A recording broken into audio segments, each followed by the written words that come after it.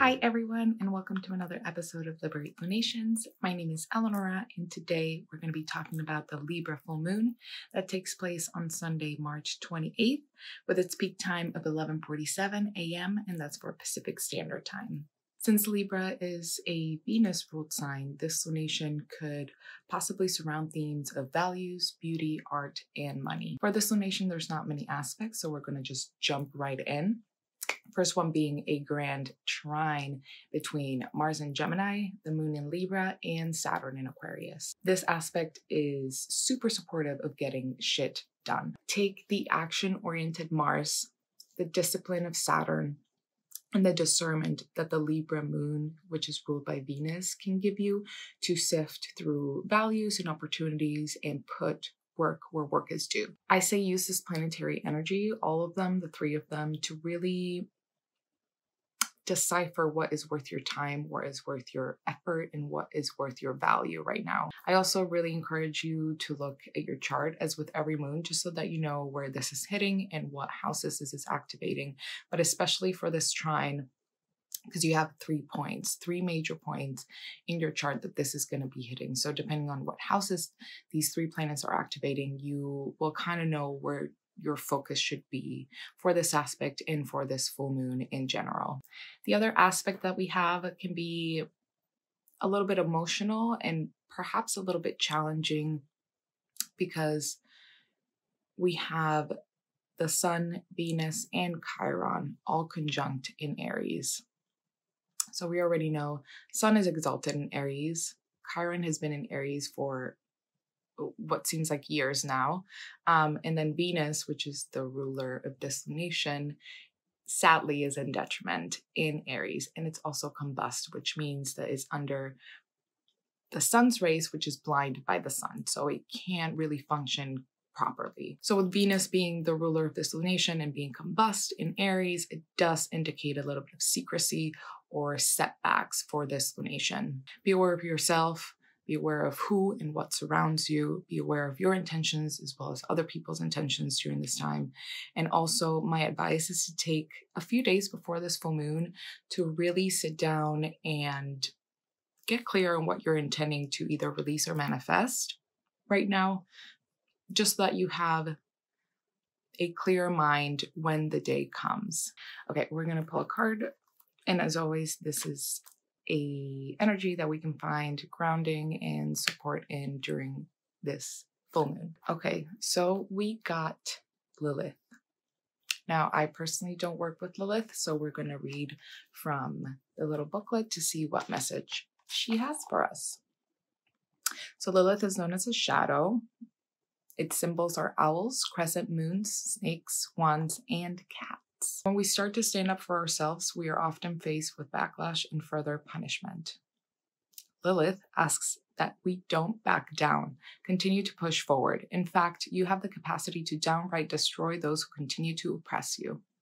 Call upon this powerful figure of womanhood when you feel like you don't have enough strength left. Sometimes strength is just walking away from the people you are told you are supposed to love, or the goals and expectations others have set for us. So the keywords for Lilith are shadows, darkness, power, equality, mystery, wild, pettiness. Hopefully we don't get with the last one, but I feel like that could be pretty accurate, especially having Venus combust ruling this full moon. It does bring a little bit of the darkness and the secrecy into this lunation, but like I said, with that Sun, Venus, Chiron conjunction, really pay attention to not only what your intentions and your values are, but the people around you. What are the people around you doing for you? Are they making you feel good? Are they feeding that Sun ego, the good ego of like doing what you're meant to do, doing what you want to do, going after your passions, or just simply living your life without feeling like you're being put down by the people who are supposed to lift you up, if that makes sense. I really think, obviously full moons are times of culmination and times of illumination, times of release, but there's also a dark side of the moon. So make sure you go through that dark side to know what you need to release into the light and to know what you need to just kind of shed. As always, for services, I do recommend energy healings.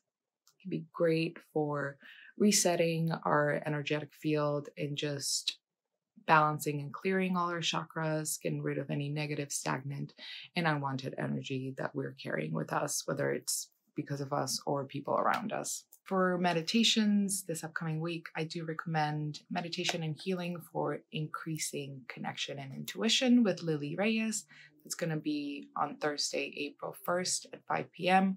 And as always, all of our meditations are $15 and you get a 48-hour replay sent after the meditation. So you can enjoy it on your own time as well if you can't make it live. Right, everybody, that's it for this full moon in Libra. I hope everybody's doing great. If you have any questions, comments, concerns, you can let us know below. Let us know how you're feeling. If you need anything, you can always DM us, email us, or call us at the shop with any of your spiritual needs, and we got you. I am sending everybody much, much love, many, many blessings, and have a very happy full moon.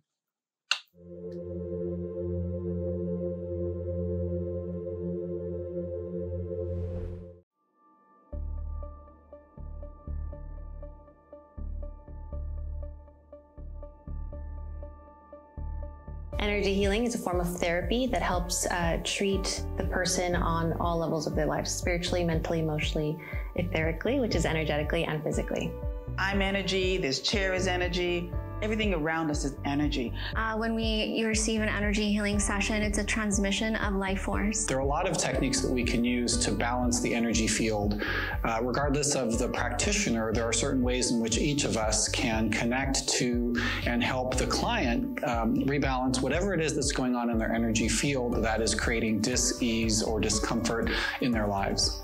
We work with you both in person and remote. Energy healing is good for everything. So you can use it to manifest something. You can use it to treat an ailment, whether it's something physical, mental, emotional. And we cleanse your chakras, balance you, clear out stress, physical issues, worry, fear, trauma, anxiety.